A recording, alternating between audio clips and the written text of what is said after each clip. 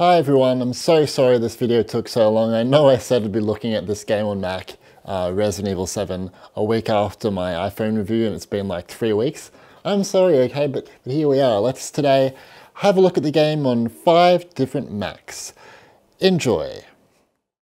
Our first device to look at is my 13-inch MacBook Pro with M1.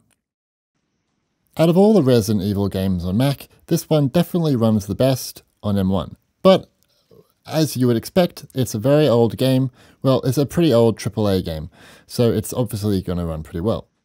So here I am running the game at 1080p default, and in the first section leading up to the house, it is always over 60 FPS. Skipping on a bit further to the garage fight with Jack, and it can go a little bit below 60 FPS, but that is that's not very frequent, which is good to see. And then after this, when we defeated Jack in that section, we move on a bit further, and then Jack comes back to haunt our dreams. It is about 60 FPS with some micro stutters.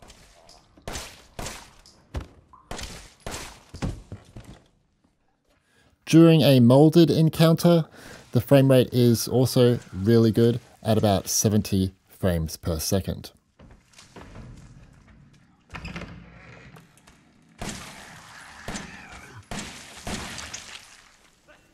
During the chainsaw fight with classic old Jack, who just won't die, it is really good once again, hitting about 60 to 70 FPS.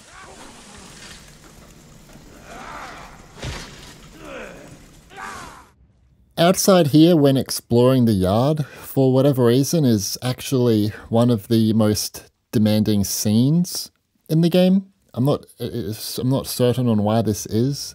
I guess it's more of an open area, so there's more stuff to render, but someone smart in the comments might have a good answer. It can often drop a little bit below 60 FPS, but it's no issue really at the end of the day. And here we are fighting Marguerite. Now this is a good scene to test because there's a lot of things going on, and I find that when using the flamethrower, this is where the performance can go down a little bit. It's nowhere near as bad as the M1 iPad version though, but as we can see, the GPU is being used quite a bit here. So it can drop a little bit below 60 FPS, but it's not a big deal at the end of the day.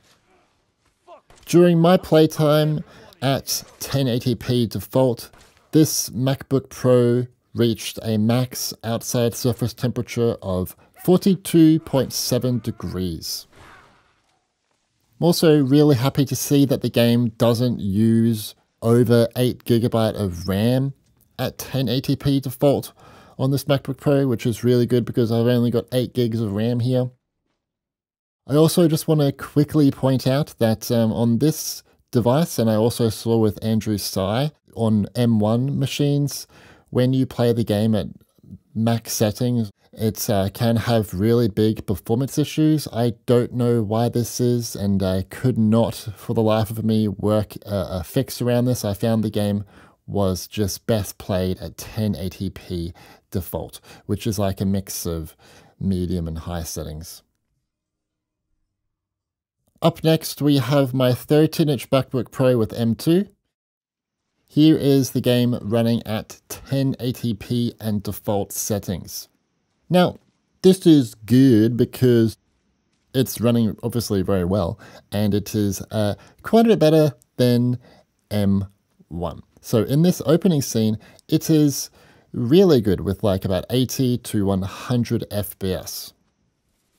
A little bit later, during the garage fight with Jack, it is up to 90 FPS and sometimes up to 100 FPS. When Jack is getting out of the car here and it's on fire and then it explodes, we can see that the GPU is being used a little bit, but it is no issue. Unfortunately, it's not all good on this machine. What I'm noticing is that even at default settings, there are some random FPS stutters occurring. It mainly occurs during this scene with Jack earlier on in the game, and I tried this scene I think 3 times in my playthrough and it just kept happening, so I don't know what's going on there.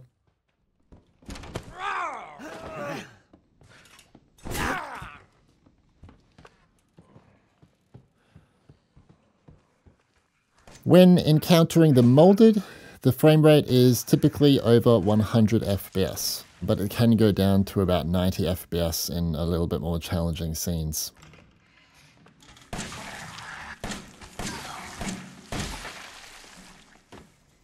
The fight scene with Jack, where we're using the chainsaw, this guy just, like, he doesn't die. Just, dude, I'm hitting you with a chainsaw. Yeah, it's really good with about anywhere from 80 to 90 plus FPS, and I'm pretty happy with that.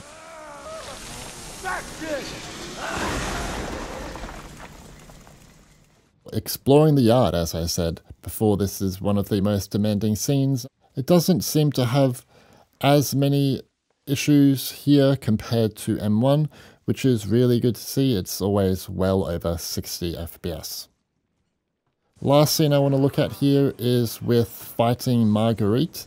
It does very well, especially when using the flamethrower. It can go down to about, let's see, 80 FPS, and the GPU is being used a little bit. Overall, pretty happy with it. During my playtime at 1080p default settings, this M2 MacBook Pro reached a max outside surface temperature of 44.2 degrees. And again, obviously the game isn't using over 8GB of RAM at these settings, as it didn't on the 13-inch MacBook Pro M1. So really good, because this device has only 8GB of RAM as well, so awesome. This machine is unable to play the game at 1080p max settings, similar to M1.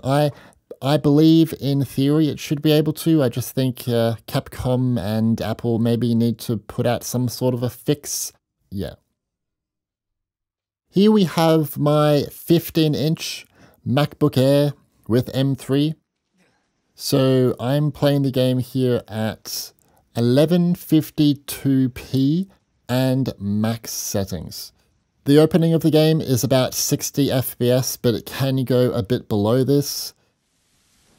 Moving on, in the garage fight scene with Jack, it is typically over 60 FPS, but can go below 60 FPS occasionally.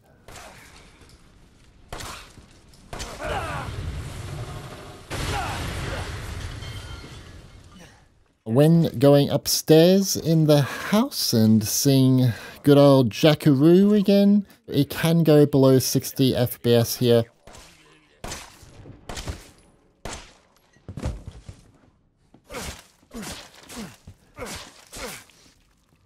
Moving on, we are fighting the molded now, and it is working pretty well with about 60 FPS, sometimes a bit above this as well.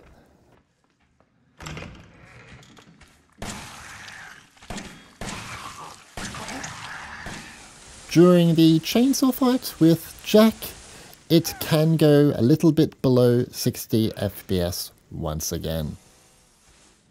Okay, when exploring outside, this was a little bit challenging, and it can occasionally go to the low 50s in frame rate. And last, during a battle encounter with Marguerite, it can drop frames quite a bit when using the flamethrower. Now, you might be saying, Mr. Macrat, why the heck are you playing the game at 1152p in very high settings? Well, I wanted to see if the MacBook Air, which has no fan, would throttle at a relatively high resolution. And yes, Metal Effects is being used for quality mode. My device didn't really get hot. This M3 MacBook Air reached a max outside surface temperature of only 44.3 degrees. So, and I think that's actually really impressive for a fanless device.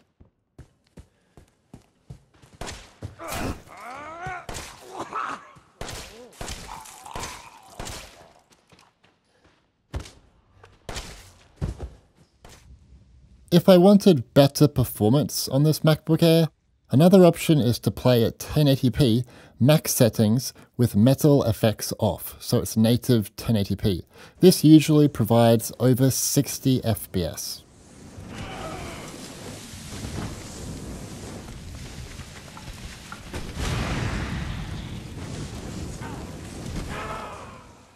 Moving on, we have my 14-inch MacBook Pro with M1 Pro. Here is the game running at 1440p and max settings. Leading up to the house, we're seeing about plus 70 FPS.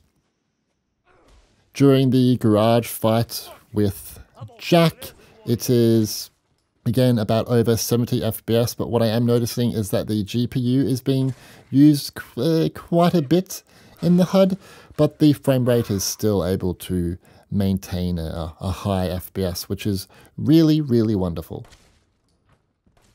A little later, when fighting Jack upstairs, it is, yeah, about 70 plus FPS. Great.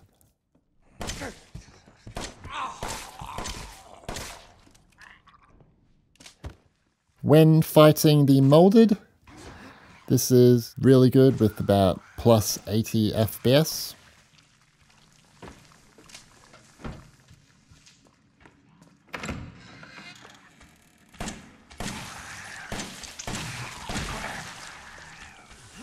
During the chainsaw fight scene with Jack, it is 70 plus FPS.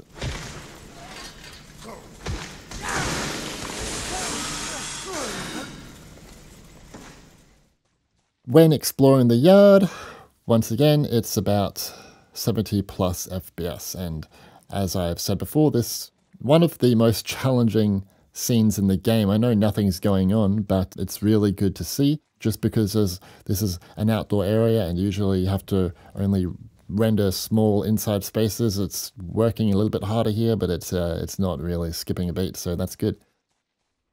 Last, when fighting Marguerite, it is doing very well. I'm really happy with the results here, but we need to keep in mind this game isn't demanding.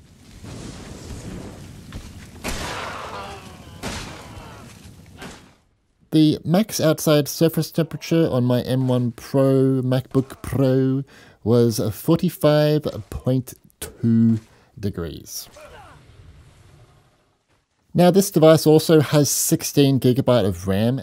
I don't know if that's worth mentioning, but the game at 1440p max settings never went over 8GB of RAM usage, which is, I think, really, really awesome, actually. I think that's really cool. Now with me, we're gonna settle this!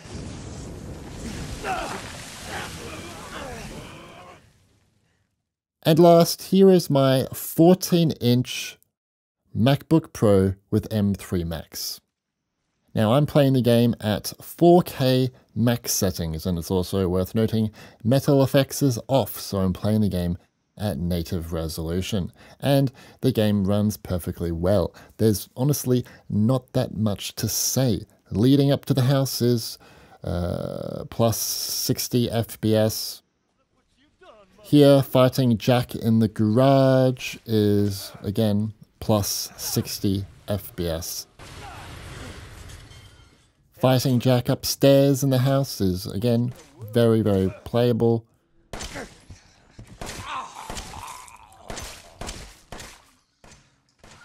Fighting the molded, wonderful performance, really good.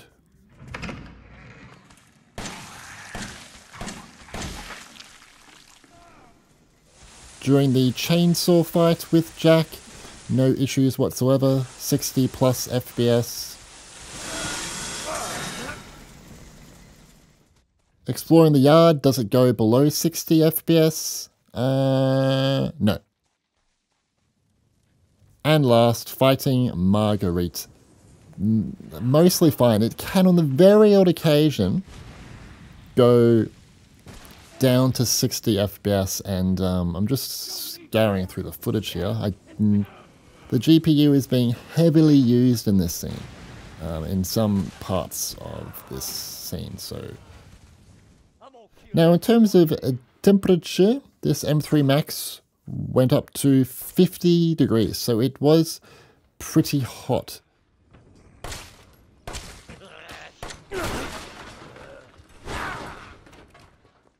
The game also uses up to about 9 or 10 gigabyte of memory, but at 4K max settings, but that's no issue here because we've got plenty of RAM to work with. So that was Resident Evil 7 on the Macintosh. What are we thinking? Are you impressed or disappointed? It runs great.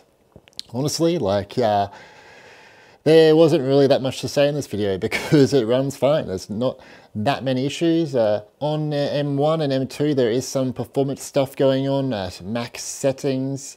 Hopefully that can get fixed by Apple and Capcom, because that would be good. Or maybe the game just can't play at max settings, and that's okay because it looks pretty good at default settings too. So it's really good to have Resident Evil 7 on Mac now. It completes the Ethan Winters story with Resident Evil 8, and we've also got a few others on Mac as well. Resident Evil 4 Remake and the Resident Evil 2 Remake is coming as well soon, which I'm really excited. That is one of my most played games of all time. I think I've finished it like more than 5 times. I adore that game and I'm so excited. And yeah, there's not really that much else to say.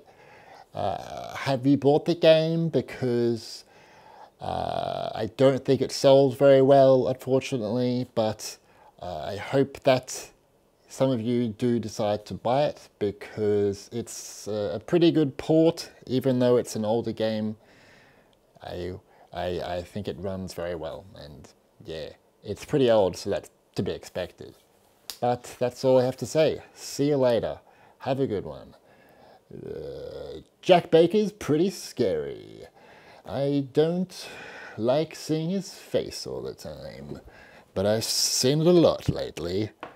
And every time I'm like, oh my gosh, that guy is really scary. But actually, behind the infection, he's a really sweet man. I would love to sit down with him and have a cup of tea.